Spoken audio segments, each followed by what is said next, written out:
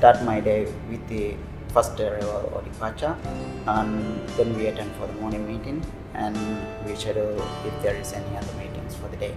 And also we check almost all the rooms, including heart of house rooms, because housekeeping look after all the employee accommodation. And also we have lot of administrative works to do, because it's not only operating 7 to the guest, at the same time we are also doing under the administrative. I finish like 10-11 o'clock or so, because we also go around and see the well-being of the guests during dinner time on some occasion.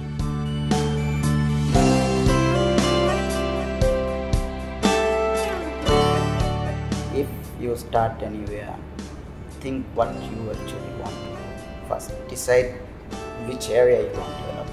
If you are not keen in engineering, don't go for engineering. If you are keen on engineering, then do that job. If you I understand a lot of Maldivians, we like to be more in the front of house. So if you love front of house work, then go for front of house. Don't start in engineering.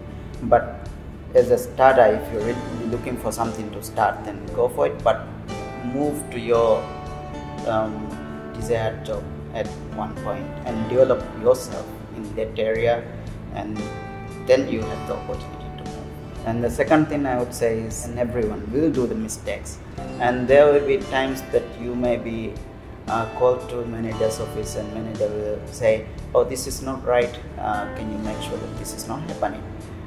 Very often what happens is, some of us, we take it a bit personal and thinks, oh, my manager is against me or saying something that he should not say. But for me, the manager loves you. That's what he is trying to, or he or she is trying to make you perfect, or trying to bring you up, holding your hand, saying that please don't try this mistake.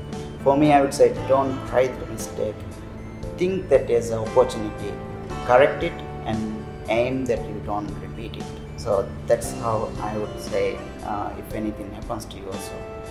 And the third thing I would say is, very often in the field I see that we are not very punctual, or we are not very, let's say, tardiness is something that we are behind at times.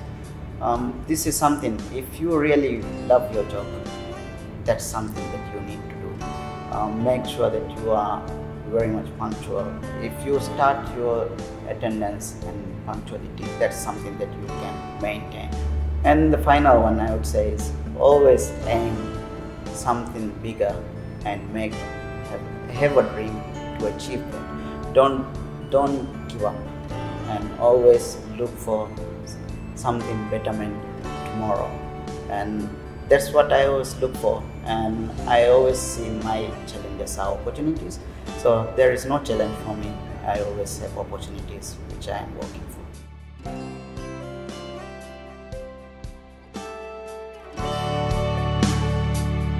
A bit of challenge, yes, but you will get that if you work for that one.